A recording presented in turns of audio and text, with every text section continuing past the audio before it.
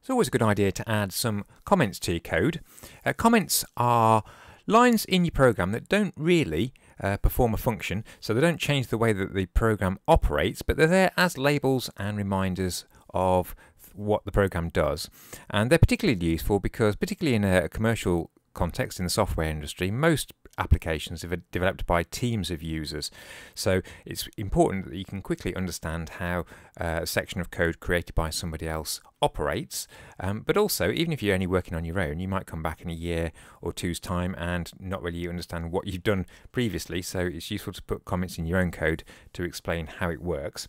Comments in Visual Basic are indicated by an apostrophe at the start of the line. So if you put an apostrophe at the start of the line, this is a comment. In Visual Studio, the current version, that will appear in green, so you can see that it's a kind of non-functioning line in your program. You can put in other lines as well. So if I put in some other text, so if I say write line hello, just add some code to make it into a proper program. So console.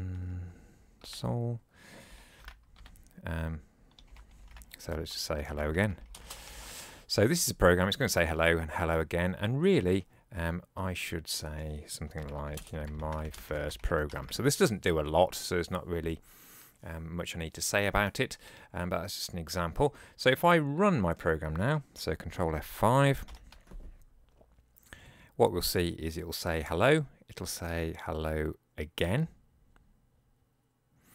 and then it says press any key to continue. So that third line at the top isn't actually doing anything. It's not affecting the way my program runs, but it's there as a kind of label or heading. So particularly with where I've used a complex data structure, I might want to label what it is, or whether I've used some algorithm that's not immediately obvious from the look of the code. I can just explain quickly how that works there.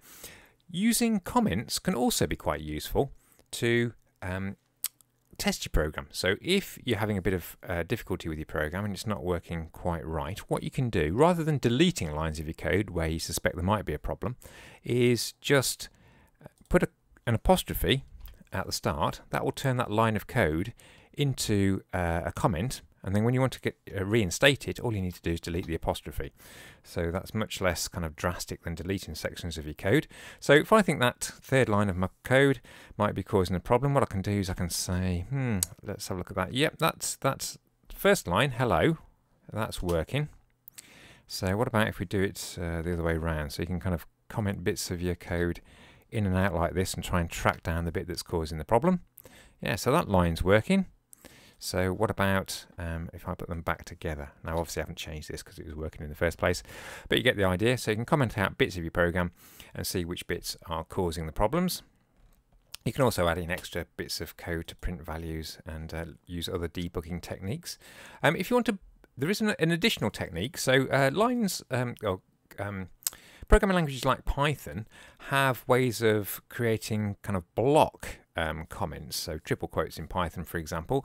Visual Basic doesn't have that. However, there is a combination of key presses that you can use to block out whole chunks of code. So if you highlight some code and you then do Control K and Control C, notice that it's put an apostrophe at the start of every line for me, but it has just done that in the normal way. So if I want to reinstate any of those lines, I can just delete the apostrophe.